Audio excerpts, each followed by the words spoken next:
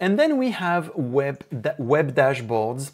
And again, we have many web dashboards available. And here I just want to show you one of them. I want to show you the official dashboard for Kubernetes. So there are multiple ways to deploy that dashboard. There is the recommended method is to run the dashboard as an internal service and then connect to it with something like port forward. Now, to make things a little bit easier for us, I also have two other manifests for the dashboard. Dashboard with token and dashboard insecure. As you can imagine, dashboard insecure is not recommended. Dashboard insecure would give us a dashboard with no authentication, no password, no nothing. Anybody would be able to connect to the dashboard and mess around with our cluster. So we don't want that. Instead, we're going to use dashboard with token, which will require a token to connect to the dashboard. So we will see how to do that. Okay. So that's the one I want to use. So first, I'm going to. Why am I disconnected? Let me reconnect here. I probably got disconnected earlier. Yes. All right, let's clean up all this thing. Yeah. So I go to container training key 8s, the directory where I have all my YAML files, and I want dashboard recommended. All right, kubectl apply. Dashboard recommended. Okay, great. Next, this is telling us that we need to get the token. So how does that work? Well, if we connect to the dashboard, let's get the port for the dashboard. So the dashboard here has, whoops. Sorry, that was supposed to be a node port. Okay, let's make that a node port then, my bad. Did I use, yeah, dashboard recommended? Oh, okay, sorry, I got the wrong one. I got dashboard recommended, which is more like locked down. So let's backtrack. I'm going to delete dashboard recommended, and then I'm going to redeploy with dashboard with token. My bad.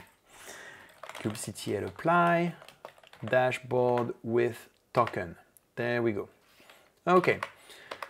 Now I get the services here. Yes, now this is a node port. So I connect to any of the nodes of my cluster on the node port. Whoops. Put that in my browser.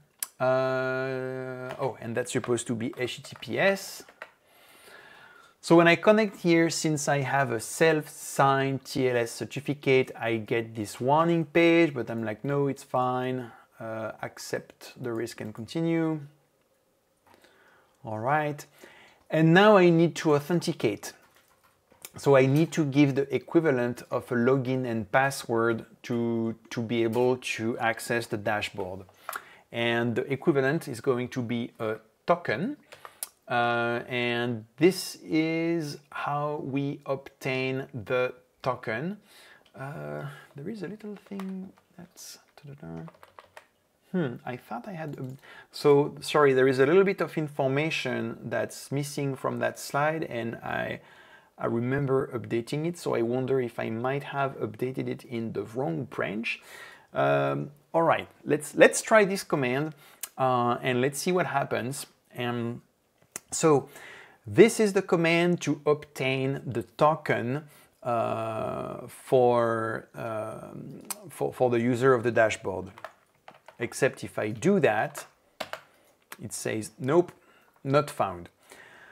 This is because of a change in the way that Kubernetes manages service account tokens. So this is a little bit annoying because we're going to talk about airbag and service account tokens on Friday, but we haven't talked about that yet. So, you know, I'm just bringing up a lot of new names like tokens and service accounts and what is this about?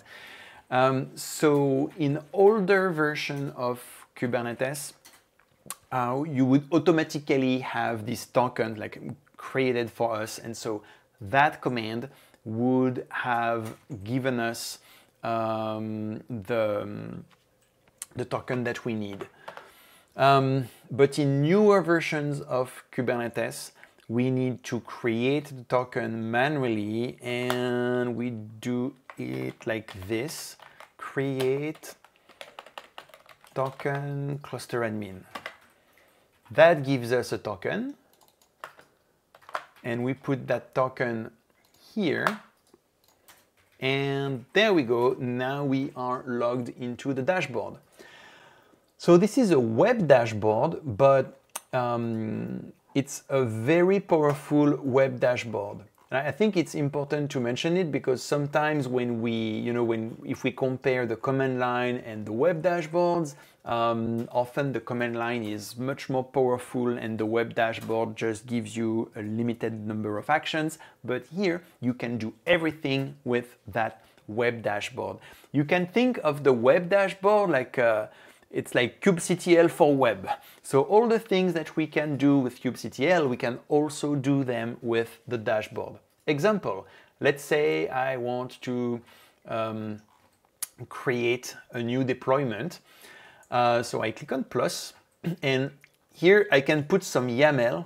Okay, not very convenient. I could upload some YAML, or I have a very convenient form, a little bit like kubectl create deployment.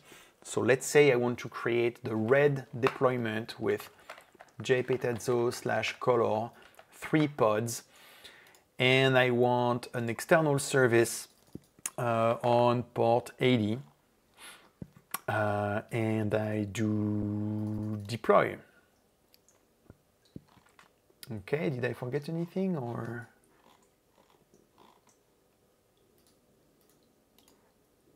No, I think I hadn't clicked properly. Okay, so now if I go to pods, I see that I have red pods that were just created like right now. And if I go to services, yep, I have my red service that was created here. You can see that there is a node port like 32692. So I can go to my cluster address, 32692, and that gives me a red pod in the blue namespace. Yep, that's what we just created. I can even go to, let's see, let's go back to my deployments, click on the red deployment. This is showing me the replica sets. I can click on the replica set, then I can see the pods in the replica set. I can click on a pod, and once I'm on the pod here, I can view the logs of the pod, or I can even get a shell in the pod. So as you can see, we can do a lot in that dashboard. I can check like what's up with my nodes.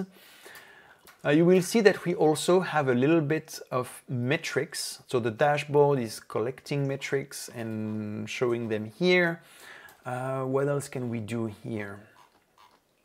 And what's interesting to understand is that the permissions that I have here come from the token that I used. Here, this is a cluster admin token. So it's the equivalent of root or administrator. So I can do everything I want with that token. But if we wanted, we could also create an account with specific permissions, you know, oh, maybe you only have read-only access to the cluster, or maybe you have full access but only to a specific namespace, or only you have access but only to like one specific deployment. So I could create an account with these permissions and then have a token for that account and give the token to someone so that now they can connect to the dashboard and use that token and have access to only a subset of the cluster, and maybe it would be read-only. So that would be very convenient. For instance, if I have let's say a support team, you know, somebody who doesn't need like full-time, full access to the clusters, but regularly needs to check what's going on and, you know, troubleshoot things. So that would be pretty convenient for them.